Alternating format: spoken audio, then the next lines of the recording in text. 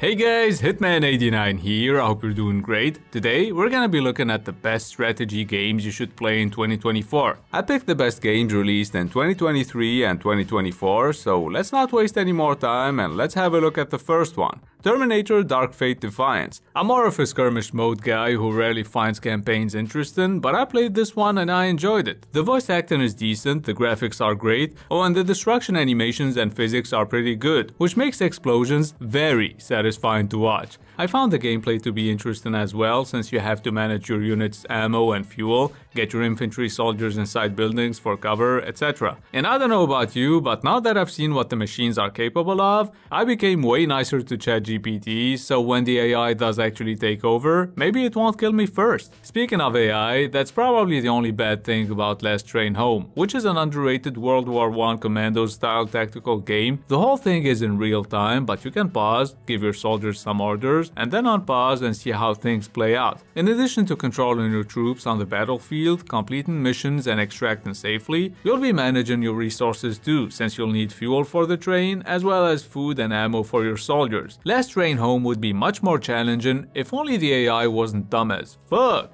It's still a great game though, let me know if you tried it. Moving on to the third game, I played Dune Spice Wars back when it was still in early access, and I've also played it later on, after the full release, and even though it's far from being perfect, it has a mix of RTS and 4X that I find interesting. And if you've seen the movies or played the original Dune game, which has nothing to do with this one by the way, then you know how important spice is in this universe. It's like gold, you know, control the spice and you'll control the world. Be careful when you're trying to get that shit though, cause the desert is full of big-ass sandworms that are ready to swallow your army in one bite if you send too many units to the same area. Dune Spice Wars is addictive and it has a super deep political system, so if you like that kind of stuff and you can get the game for cheap, go for it. Anyway, let's have a look at the fourth game. I'm a big Narcos fan, and as the name of the game suggests, Cartel Tycoon lets you create your empire using the Plata o Plomo strategy with an interesting dirty money and legal money management system. You'll have to either build drug plantations or steal them from another cartel, connect them to your warehouses, and then export the product by sea or air. It's really addictive. I started expanding and taking over other cartel territories, but the cops seized some of my warehouses, my best lieutenant got injured, and I ended up losing my city. So at least now I know what I would do if I made enough money from YouTube to finally start my drug empire. Wish me luck.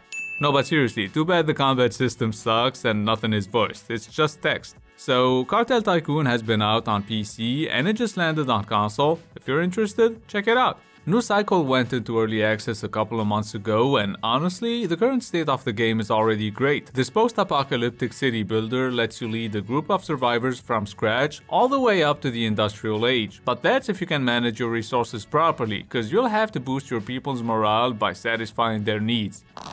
No, not those needs, but pretty much everything else. You gotta provide some shelter, food, entertainment, and pray those miserable fucks don't get hit by a lightning strike. Seriously though, that seems to happen a lot, and I end up losing some of my buildings and people. You'll also have to deal with storms and other harsh natural conditions. Oh, and every now and then there are random events, so you'll be asked to take important decisions. Moving on to the next one, the first strategy game I played on PC was Stronghold Crusader. My neighbor lent me the CD and I think I gave him Half-Life 2. The good old days. I feel like an old fuck telling you the story, so let's just talk about Stronghold Definitive Edition instead. Greetings, sire.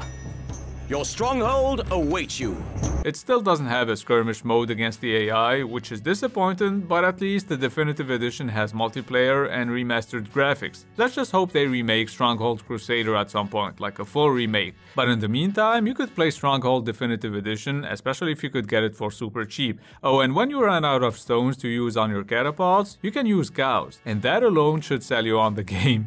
Anyway, I've included Age of Empires 4 Anniversary Edition since it came out on Xbox last year, but also because for some reason nobody's making classic RTS games anymore. Speaking of which, even though Age of Empires 4 is far from being the best one in the series, you could play it while waiting for Age of Mythology Retold, you know, the remake that's coming later this year on both PC and Xbox. So I played this game with my brother and it was fun. I spent hours preparing my defenses and building walls, but then he destroyed everything in a few seconds. Good thing I built another base just to keep on wasting his time. I still lost though. We also had some 2v1 action versus the CPU and we ended up losing. Moving on to a completely different game, Aliens Dark Descent's got a good story, it plays great, and if you like real-time tactical games, you'll love this one. Instead of a pause system, the game only goes into slow-mo, so you still have to make the right decision quickly. It's pretty challenging cause sometimes everything's going just great and then 2 seconds later, one of your guys gets abducted and half your team is dead.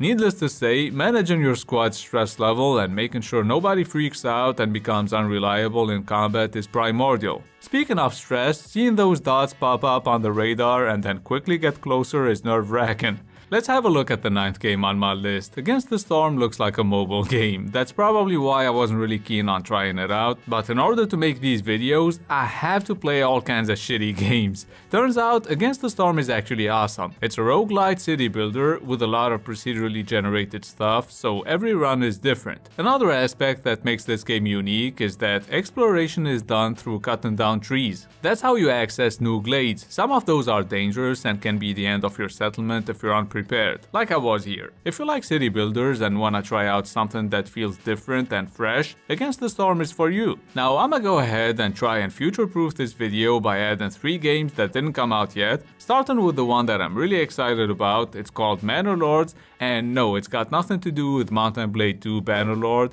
one of my favorite strategy/action RPG games, by the way. So Manor Lords is a city builder and a real-time strategy game set in medieval times. Cause apart from building your city from scratch and micromanaging its resources and units, you can raise an army and have some Total War style battles. Too bad it won't have mounted units though, at least not right away. Still, if you play the demo, you know why I'm excited for this one. 21 years after Homeworld 2, we're finally getting a sequel, and by we, I mean you, cause I'm not really interested in sci-fi strategy games. Homeworld 3 has a 3-player co-op mode called War Games, in addition to single-player and PvP modes, so hopefully that'll keep you busy for 1 to 2 decades until they make a new one. Last but not least, Frostpunk 2 is set to release in July in early access and it'll be on Game Pass day 1, so you won't even have to buy it. Visually speaking, I think you can tell this is an Unreal Engine 5 game and hopefully it'll be as good as the first one, even though that's already a super high expectation since the first one is one of the best city builders ever. I really hope the last 3 games I showed you turn out great, otherwise this video will age like milk. And that's gonna be it for the best strategy games to play in 2024. If I helped you find a couple of good games or at least made you smile, please consider giving this video a thumbs up and maybe subscribe if you're new to the channel. As usual, thank you guys for the support, I appreciate it a lot. It's been Hitman89, see you guys very soon. I will not stop, I am prepared to get to the top, yeah, you must be rare. Got 'em like, hey.